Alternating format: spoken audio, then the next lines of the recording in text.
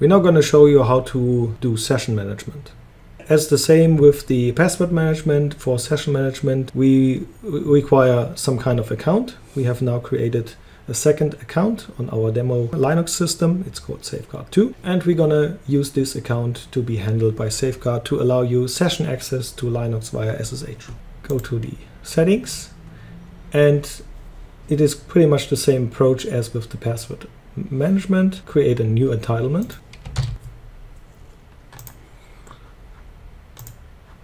Okay, now we have created our second entitlement, and you can see we have a different priority. To be able to use this as part of our access request policy, we have to have an account and an asset. The asset is already there. It is our Linux system. It is this one here.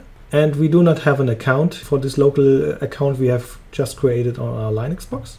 So we have to add the account first. Same one again. Go to the asset. And the account name is Safeguard 2. We just want to have just session request for this account and an account. Set the password. Check it if you want. Okay, looks great. So let's go back to our entitlements and do the additional configuration. As you see, we have our entitlement here. We have no users, no accounts, and no assets. So first off, again, select the users this is valid for. I just use my 2 users I have here. Go to the access request policy and create the access request policy for this. Okay, now this is the access type is SSH because it's a session. Go to next. Click on the scope. Add the account you want to manage. It is Safeguard 2. Go to next. Reasons, we just leave it here by default. We just do anything special. Maybe you want to change the duration here to 30 minutes, just to give you a different example. We have no approvers, no reviewers, and of course we want to change the password after checking in. We want to terminate the sessions if they are expired. So that can be a little bit dangerous if you're working, so maybe your session gets killed. And we don't have simultaneous access, and we don't have asset-based session access here. So next. This is a feature we provide with Safeguard. We are able to record sessions like a video stream. We just switch this off for a moment, and we have command detection feature. We're going to talk about this later. And we have a little bit more for SSH. We can allow SFTP as for file transfer, or SCP as an additional protocol using SSH. You can leave this checked or unchecked as you want. However, it should match your security policy. And access time restriction, we just skip this here, and we have no emergency access. So we now have created our access policy. We have our users, we have our account, and we have our asset. So it should work. Let's try it out. So let's test our configuration. Click on new request. The asset is still the same, it's just this one. Of course, it's part of 2 entitlements. And we now see 2 accounts. We have Safeguard 1 for the password request, and we have this Safeguard 2 for the session request. We're going to select Safeguard 2, and it tells us it will be an SSH session only. That's what we wanted. And we have all these details as from the password management.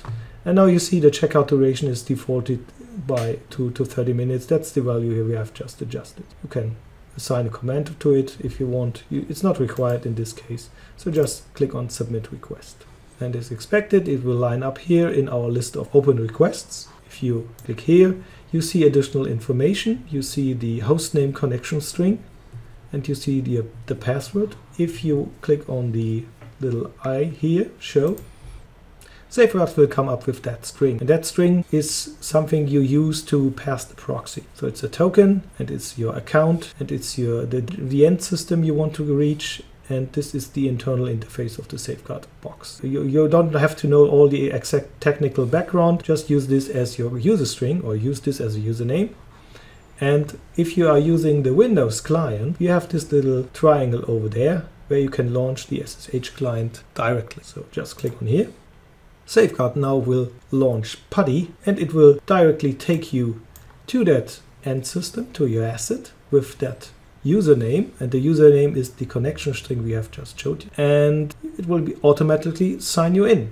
Just important thing to know, you don't have access to the password because the password is injected by Safeguard in the session stream and it will never be shown to the user. So this is a very nice feature. So if you end in, just log out, check in your request, and that's it. We have defined two entitlements in our demonstration, one for password and one for session management. And each of the entitlements has only one account. So how do you now change your entitlements or your definitions that you may have one account able to be used for password and the session request? That's easy. Just go to the settings and go to entitlements. So you have entitlement 1, this is our password release. If you go to the access request policy that is tied to this, you're going to see that you have the Safeguard 1 account in it. And this Safeguard 1 account, we want to have it also in the session entitlement. It's very easy. Go to the session entitlement, go to the access request policy, go to the scope, and you see it is only valid for Safeguard 2. If you want to enable Safeguard 1 to be used for sessions, just go on plus, add account, select Safeguard 1, go to OK, and press OK. Now, if you go to General, you see that you have two accounts in this entitlement. So if you go back now here, do a request on that asset, you now see you can select Safeguard 1 and 2 as prior. If you go to Safeguard 2, this will be an SSH session. Of course, it was the session only entitlement. If you request Safeguard 1, you're going to see now both possible ways. That's easy, just change the entitlement.